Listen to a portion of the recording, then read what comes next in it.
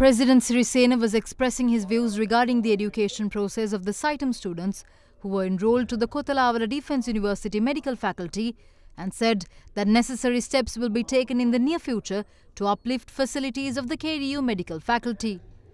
The President also spoke about his involvement in solving this matter.